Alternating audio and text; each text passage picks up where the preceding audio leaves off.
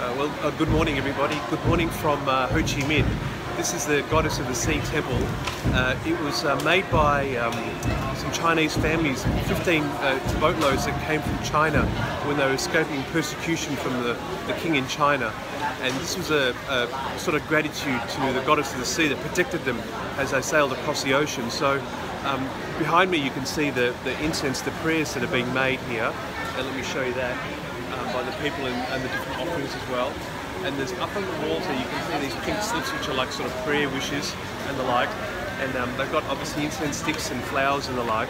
And up here is the actual statue of the goddess up there. And again more incense towards the other side. So welcome and good morning from Goddess of the Sea Temple in Ho Chi Minh. Bye.